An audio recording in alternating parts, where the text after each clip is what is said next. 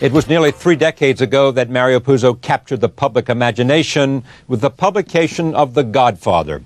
It remains one of the top-selling novels in publishing history. He returns to the genre he knows so well with his new book, The Last Don. From Hollywood to Las Vegas to New York, he probes the workings of a whole new family and finds that there is little difference between organized crime and organized filmmaking.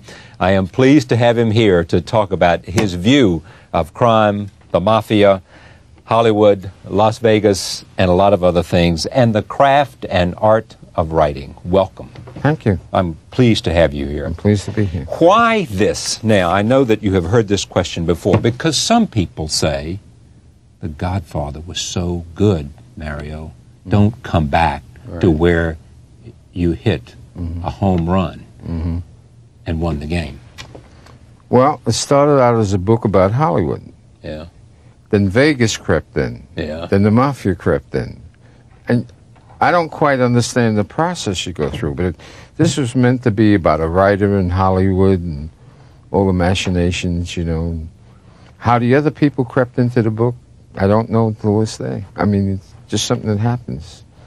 And I got infatuated with Don Claricuzio. Yeah. You know, I loved him, and so I kept writing about him. And how is Don Claricuzio different from Don Corleone? Don Claricuzio is a much tougher guy, less sentimental, and less closer to the real portrait of a mafia don. It's more realistic. He really is the ultimate in wielding power. You know, it's pure power. The book opens at a scene in which there's a christening. Right. 2 people who will end up in conflict. Right. One goes and ends up running a casino in Vegas. Right. The son of the hammer. Right. The hammer is the executioner. Right. The other, Dante, Yeah. not attractive, Right. not made of this, not as charismatic. Right. I like him, though. You like him. Why do you like him? Because? Because he's like one of those crazy guys that can't help being what he is. You know, it's, and to me, he had a certain charm. But he is the villain of the piece, you know. Is Ernest Vale you? Partly, sure. I feel very... He's a screenwriter he's a screenwriter in Hollywood who, let me just say this, which is because anyone who's in our business knows, who is so stupid, he believes that a percentage of net means something. Right. And it's one of the most terrible things because they say you're going to get 5% of net, right? Oh, yeah. Oh, we'll split net, they say, and you just know. And there's no money there. There's no net. No matter how much money your movie makes. There was that big movie with Tom Hanks, Forrest Gump. Yeah. The guy who wrote the book got a piece of net. Winston Groom or something? What was his name? What the hell? I think Winston that may be Groom. it. Yeah, right. Winston Groom. And he got a percentage of net, and the picture grossed $170 million. He still hadn't had any seen a money. cent yet. And, I mean, but there's millions of stories like that. Yeah. And it just so happens I have a very good lawyer, Bert Fields, who protects me on my contracts now, you know. But at the beginning, I took net. All right, I want to come to that in a minute, but I want to stay with the novel. Yeah. It's about betrayal. Yeah. It's about revenge. Right. It's about what else? About money and, God forgive me, true love, you know. Very dangerous operation. Well, let's talk about true love for a second. Yeah. You believe that a great man with a great mission should never have a romantic love.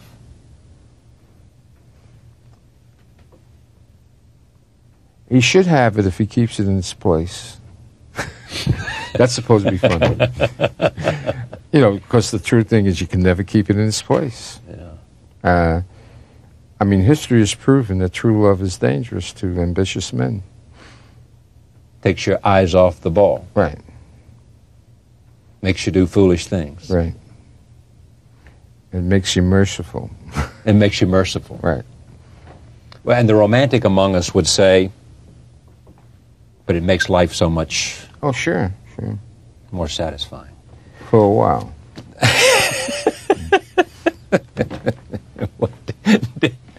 Did you say, I think you did, maybe to your friend Bruce J. Friedman, that one of the joys of growing older, and you've celebrated your 70th birthday, 75th. women, beautiful young women, no longer have any power over you? I think that's a true statement. I mean, when you're a young man, you know, you're almost helpless in the face of beauty. You really are helpless. There's, you know, and when you're very old, or as old as I am anyway, you still appreciate a beautiful woman. But for one thing, you know you have no shot. And another thing is, you really, it's like, I want to say this as diplomatically as possible, but they have no more surprises. You know, when you get to a certain age, I mean, you think they have no more surprises. I get there's been many an old guy, who knows? Yeah. But yeah, with Bruce, I think I said that, and who knows if it's true? I don't know. Well, I'll talk more about your life. Is this for you? It's gotten very good reviews, for the most part. Right. And those who quarrel with it say he shouldn't have come back here because it was a place of his greatest triumph and it can't be any bigger than one of the best-selling novels of all time, if not the best-selling novel of all time. Mm-hmm. Do you think this is as good as The Godfather? Do I think that's as good as The Godfather? In some ways, I think it's as good as, I think it's a cooler look at the mafia, a colder look. I haven't romanticized as much as I did in The Godfather. I mean, in The Godfather, you could love them all. You know, they were all great guys, and everybody was great. I think this has more of a colder eye on them. You can't tell. Like, my favorite book that I've written is The Fortunate Pilgrim. But who ever heard of it? How many copies did you sell? 5,000? Something like that. 5,000, 3,000. And you decided after that, I'm going to write a commercial success. Well, you know, a writer who's a failure is a joke in his family and friends, you know. And I always used to say, I can write a bestseller whenever I want, but I would never stoop so low. You know, I'm too much of an artist. So I got really angry that The Fortunate Pilgrim didn't even have a paperback sale. Any book could have a paperback sale. And it got these tremendous reviews, you know, and I thought I was going to be rich and famous and everything was full. Nothing happened. And so when he started teasing me, I said, I'm going to write a bestseller. I'll show you. You were over 45 then, weren't you? Right. When I made that decision, I was, I was 45 years old. And I published The Godfather when I was 49. But you say an interesting thing about that. You say you learned to respect the reader. Right. You weren't writing for yourself and to say how great I am. You were saying, I'm going to serve this reader.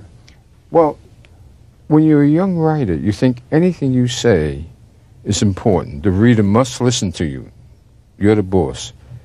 But really, the rationale is crazy. Why should a reader not be catered to? I mean, readers read for pleasure. You have to please them. You don't have to sell out to them completely, but you can write a good book and keep an eye on the money, which seems to me a reasonable way to operate, because a lot of very talented writers quit writing because they write a few beautiful books, they make no money, and they give up. I mean, it's just psychological. Like, if this Godfather had not been a success, I don't think I would have written another book. The great example of that is, who's the guy? Henry Roth, that wrote the book about Jews. I can never remember the name. Philip Roth? No, not Philip Roth. Henry Roth. Henry Roth. Call It Sleep. Right. Which is, to my mind, a very great novel. But he wrote that novel. He didn't make any money. He became the owner of a duck farm. He did all time. Then he wrote 40 years later, or whatever it was, he started writing again. Well, to me, that's a terrible life. Sure, he wrote a great novel, but he had a terrible life. And in my eyes, that's not worth it. What do I care if I wrote a great novel and I lived a miserable life? Yeah. Shouldn't I have a nice life if I write a great novel? What have you learned about money in your life? I'll tell you, money is great. The great thing about money, it takes a lot of worries off your mind. Like, if your tire gets busted. Before I wrote The Godfather, that was a tremendous calamity. The cost of a tire was something you had to lay awake at night saying, how am I going to pay for these tires? When you make money, you can... Well, I'll tell you a funny story. Right after I made all this money, the week after my wife went shopping, and she brought me back. She says, there was a blue and orange dress, and I liked the orange one better, so I bought the orange. And I had to tell her, you can buy both. She didn't grasp it, that she could buy both dresses. Yeah. And I didn't grasp. I was a big user of the public library. I always went to the library for books. I think it was 2 years after I made the money on The Godfather that I bought books. I still kept going to the library. And then it occurred to me, I can buy these books. I don't have to wait on the waiting list and whatever, you know. And that to me is what money does. You know, it makes life easy. But you also think, tell me the story. This was a wonderful story. Mm-hmm. Charlie Bludern. Oh, my partner, who built Gulf and Western, put it together. Yeah. Great conglomerate. Yeah. One of the properties was Paramount Pictures. Right. Two of his employees were Michael Eisner, right, the chairman of Disney now, Barry Diller, who was Michael Eisner's business, and Jeff Katzenberg, who's now one of the three partners at DreamWorks. The three great giants. And you're at a meeting, and you and Bludern, I think, in the Dominican Republic. He invited me down. Where he had a big whatever. And we were partners on writing a treatment. We wrote a 60-page treatment together. And he wasn't bad. Yeah. It was okay. He had a story to tell. Yeah. And we went back up, and we have a meeting with Mike Eisner and Barry Diller. And Katzenberg. Katzenberg, who's the big killer, who's in the back shuffling papers and keeping an eye on us, you know. He was a junior partner there. Yeah, and I was being a New York wise guy because I didn't depend on movies for my living. I had a day job as a novelist. So I said to Barry Diller and Mike Eisner, I said, you guys are going to find it really hard not to like this script. Because Bludern was in the room. Bludern owned everybody, right? Yeah, they worked for Bludern. Right. And a look come into their eyes. I mean, it was like a chilly look, killer's eyes. And I knew right, I said to myself, I'm dead. This project is made. And it never was made until I think 12 years later I wrote a new script. And it said these guys, these businessmen are every bit as tough as anybody I write about in these books. I'll tell you, they scared me to death. Diller and Mike Eisner, when they looked at me when I said that, I said, I thought I was going to be shot, you know. You wouldn't get that. That's true. That's an amazing story. But you saw that killer in their eye. You saw that ability to say, not on your life. Right. So, they didn't care if Charlie Bludern earned the firm, and they didn't care anything. He doesn't pay me enough to get back this pictures that are not going to work. And also to work with a wise guy like this, you know. There is also this, and I have to touch on that. There is the notion always floating around that somehow you know the mob, either because you were made, or B, because you know them and they enjoy your company because you have romanticized them in a certain way. I never knew them before, and I never knew them after. I met a couple after who really believed they said I could not have written that book unless I had access to the top guys. And I was going to try and play the role of the guy who knew everything, but I thought better of it. And I asked my host, who are those two guys? And one of them was Johnny Rosselli, who was a big ended up in a barrel off the coast of Miami. Right. And the other guy was the guy that was in the room with Bugsy Siegel when Bugsy Siegel got shot. So you can draw your own conclusions. But they told me, you could have never written that book unless you knew Frank Costello. Right. And for a minute I was going to say, yeah, you know, I know these guys, you know. Then I said, no, I don't. And because they look a little ominous to me, you know, they had that certain look.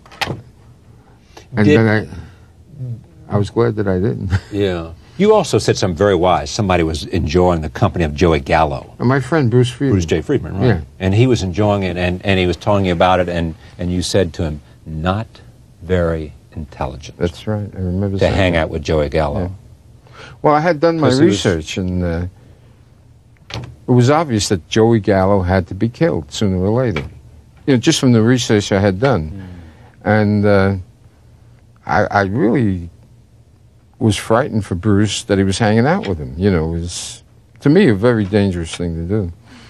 Screenwriting. Well, I'll come back to the mafia in a second. Screenwriting. You also say that if today you were 25 and not 75, you'd be in Hollywood. Right. You wouldn't be sitting out in your little writing studio trying to create the great American novel. Right. Because I'm a lazy guy, and I like pleasure. And the life of a screenwriter, I mean, you got the great climate, you got great-looking women, you get paid more for a screenplay. I've gotten paid more for a screenplay than I've made on any initial draft of my novels. You write a screenplay for $1 million, and 14 other screenwriters will come in, and you don't care because you got your $1 million. You're out of there. I got the million up front. Even if they don't like it, they pay you the $1 million. Yes.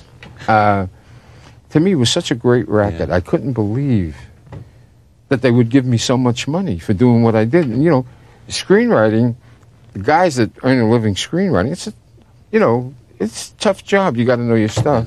But to me, writing a screenplay was like stealing. You know, I was always afraid they'd lock me up instead of paying me. You loved what Brando did. Oh, sure. And I love what Francis Coppola was the key to Godfather 1. How was that? Because he cast it, he fought with the studio, and it was a genius movie maker, and he did everything with that book that I would want to be done. I mean, to me, it was such a great pleasure. I didn't know that much about the movies. That was my first job. But as the years went on, I realized how much he had done to make that a great movie, that it was Francis Coppola. And, you know, I was always so grateful to him. Is the movie better than the book? I think what you can say is that Godfather 1, if you pick the 20 best movies of all time, you would have to include that movie. I don't think you could say the same thing about The Godfather. It's a different thing, different evaluation. You want to write Godfather 4 as a screenplay or a novel? Screenplay. As a screenplay. Yeah, I would never write another book, and in my contracts in movie writing, they can never make a novel out of Godfather 2 and Godfather 3 or Godfather 4. But I would love to write the screenplay of Godfather 4 simply because I have a very clear vision of what it should be, you know. And you want to go back to the James Caan figure, I want James, as a young man. Jimmy Caan would be the hero. Sonny growing up, right. It would really be his story, and I think that would fit in perfectly with the structure of the movie. You liked Sonny more than Michael? No, no.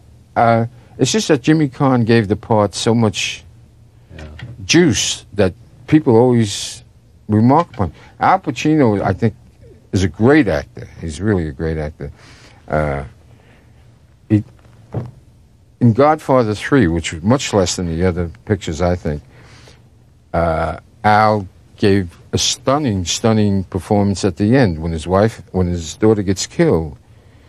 He gives you like some breathtaking moments, you know, just really great acting. How are you able to make a mafia seem real? Why is it that your gift is to make people believe that you really know what you're talking about? That's what a writer does. That's what a novelist does. I think of myself more as in terms of being a novelist than a writer. It's a special craft.